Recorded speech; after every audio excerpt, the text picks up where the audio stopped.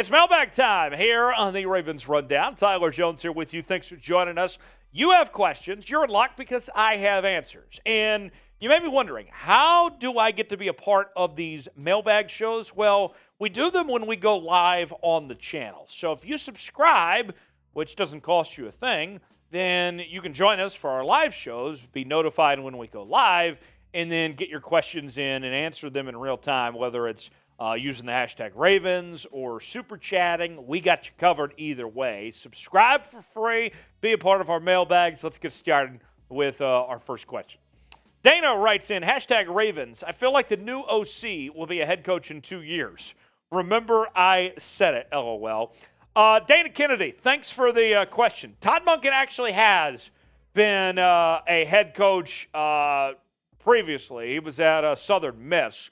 And so we'll see if Todd gets the chance to be an NFL head coach. But I got to tell you, I have been a big fan of Todd Monken for a very long time. I remember back in the day when he was the offensive coordinator for the Oklahoma State Cowboys working under Mike Gundy.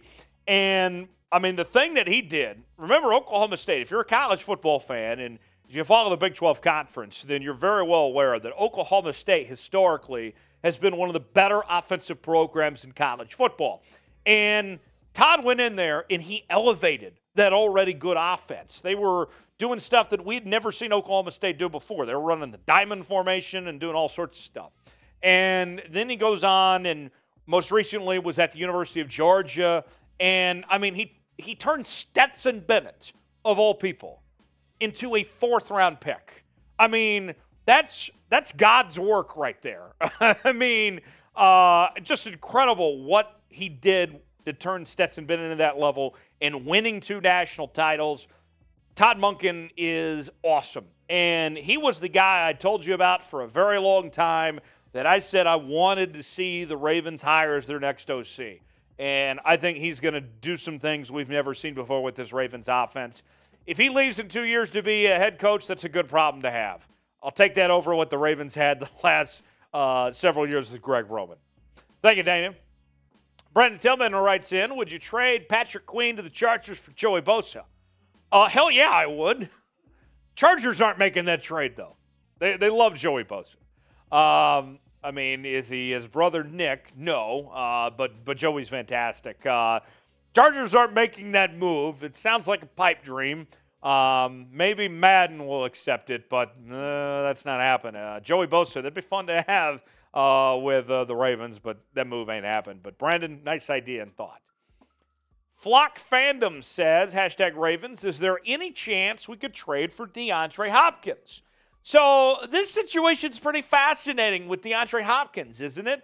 Here's a guy, DeAndre Hopkins, who for months we all assumed was on the trading block that would be done in Arizona with the situation that was unfolding of Kyler Murray being out for most of this upcoming season, a new regime coming in with their general manager and head coach, and that did DeAndre Hopkins, who's at the back end of his prime now, that's not an insult, that's just a fact. He's still a very good football player, but it's on the back end. Would he really want to be a part of a rebuild there in Arizona? And all of us said, nah, probably not. And then, you know, we hear him say, well, I didn't want to trade. And, I mean, I think that it's a tricky situation because you need to find a team that can afford to pay DeAndre Hopkins what he feels like he's worth. And does he want to leave? Does he want to leave the glorious views of Scottsdale, Arizona? That's where I don't know where he lives in the Phoenix area. Fire him, I'd be living in Scottsdale. I'm a big fan of Scottsdale. But I don't know. So is it worth it to him to go play for a contending team but take a pay cut? So there's a whole lot of factors involved here. I would lean towards no, but I'm not completely shutting the door on that possibility. Should the Ravens trade for DeAndre Hopkins? What do you think?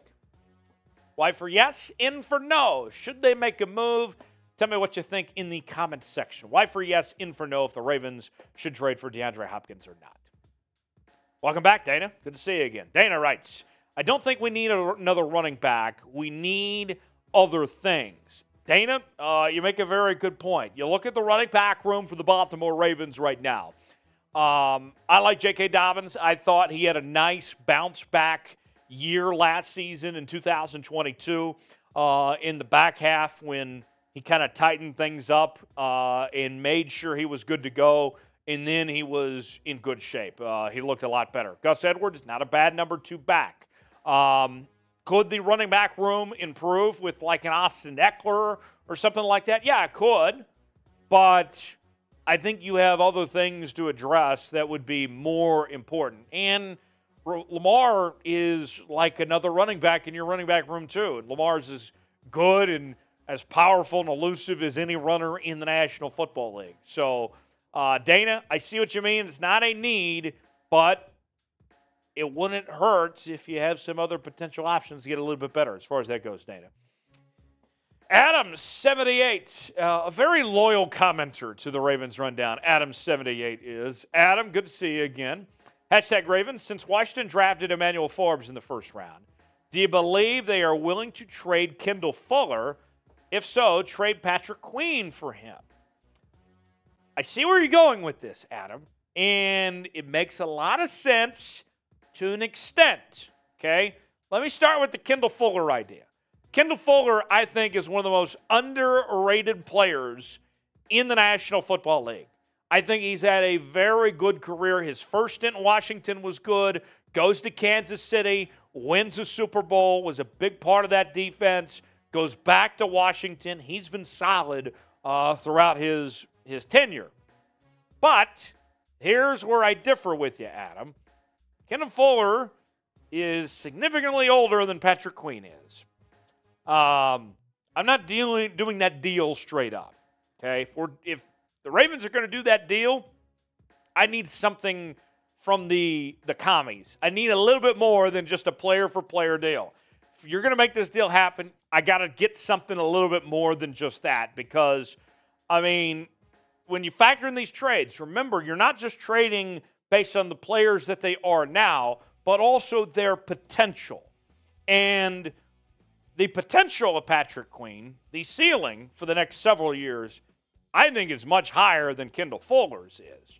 So I need a little bit more than just a player-for-player deal. I'm going to need a little extra as far as that goes. But, Adam, it's an interesting idea for sure. Mr. Lewis writes, should the Ravens trade for Quinnen Williams of the New York Jets? I still remember when he was at Alabama and they were playing Oklahoma in the Orange Bowl, and he called out Kyler Murray and said that Kyler Murray hasn't faced a defense like Alabama in the SEC, and then Nick Saban looked at him, deadpan, and all of a sudden Williams just straight up shut up and didn't have anything more to say. But he's had a pretty decent career. It sounds like the Jets are shopping him around. You look at Baltimore, they have some, question marks when it comes to their front seven. Williams might be a decent fit potentially for what the Ravens are looking for. Price tag might be a little bit high, and we've seen that the Jets, aren't necessarily the easiest to make deals with how long that Aaron Rodgers situation took. But I'm not opposed. Certainly can have a conversation about that, Mr. Lewis. Thanks for the question there. Name a player the Ravens should trade for. Is it Williams? Is it Austin Eckler? Who comes to mind? Is it Kendall Fuller? Let me know in the comments section. What do you think? Who's a player that comes to mind that you'd like to see the Ravens make a move for? Let me know. Random guy on YouTube. You are not a random guy in our eyes here at the Ravens Rundown.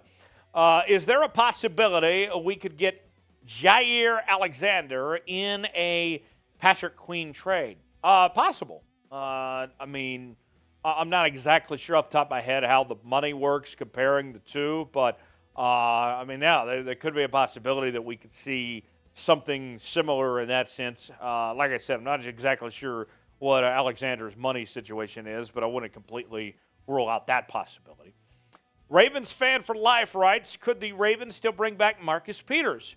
Absolutely they could. That is a possibility for sure, Ravens fan for life, that the Ravens could make a move to bring back Marcus Peters. We heard from John Harbaugh earlier in the week when he was asked if the move to sign Rock Ya-Sin closed the door on Marcus Peters, and he said, no, it doesn't close the door, that we're still open to having very talented players in this football team. Marcus Peters, he's older than Rock Ya-Sin. I think Rock Ya-Sin slides in to be your number 2 corner this upcoming season. But Marcus Peters, I think if he's your number 3 or your number 2.5 corner, you're in great shape. Marcus Peters has had his fair share of injuries, so you have to wonder how much his availability will be. But also, think about this. Marcus Peters, if you told him, like, hey, you're going to be like our 2.5, number 3 corner of some sorts, you just tell him to go play ball, go do his thing, go be that guy that's just creating turnovers, that's just a menace out there. Don't worry about playing the bend, don't break thing. Just go out there and ball out. And that could be a very good role for Marcus Peters because although he gives up the big plays from time to time, he is very good at creating turnovers. And if you have Rock Ya-Sin and Marlon take the number 1 and number 2 receivers on a team and go let Marcus Peters just kind of float, and maybe he's like a 3 high safety sort of role of sorts for Marcus Peters, that could be very interesting as far as I'm concerned. Should the Ravens bring back Marcus Peters, bring him in back, re-sign him? Let us know what you think in the comment section. S for sign, P for pass. If you'd like to see Marcus Peters back in Baltimore, let us know. S for sign, P for pass. A lot of fun doing this mailbag, answering your questions. This comes from our live shows that we do from time to time on the channel. If you subscribe now for free today, then you'll know when we go live, and you can be a part of our mailbags. Turn on notifications so you never miss a moment. If the Ravens make a move, we're going to be on top of it here on the channel. Subscribe now for free. Turn on notifications so you never miss a moment. YouTube.com/RavensTV. Baltimore World with the hashtag Ravens writes, can Gus Edwards get back to Gus the Bus? Baltimore World, that's a fair question, and here's the way I look at this. Gus, I think he kind of took a little bit of a step back coming back from injury. He didn't quite look like the guy we saw prior to the injury. And there's a part of me that's afraid that Gus that we saw pre-injury is done for, that Gus is over. Now, the Gus we see right now, you can work with that. He's not a bad player, but you could argue that his best days of football might be behind him. So we'll see what he does to put the work in and how he comes to camp and everything, but I think it's still a long road ahead for him to try to get back to being the player he once was. Last question from Baltimore Bussin', showing off the guns. Nice gun show there. How will Lamar Jackson do in Todd Monken's new offense? So kind of like what we talked about at the top of the show. Think about this, okay, with Lamar Jackson and this Todd Monken offense. Todd Monken, I think the number one thing that you can say about Todd Monken as an offensive coordinator, whether it was in college football or in the National Football League, is that he has an impressive ability to adapt to his personnel and to get the most out of what he has to offer. And I think that he and Lamar are going to be a nice marriage because of what he can get out of Lamar Jackson. I think that they're going to pass the football more than we've seen in quite some time. You have a good receiving core. Watch out. The thing I want to see from Todd Monken in this new offense, compared to what we saw from Greg Roman the last couple of years, is Todd Monken needs to get Lamar to not run as much. We need to see Lamar, especially as he gets older, become a little bit more of a pocket passer so he's not getting hit quite as much.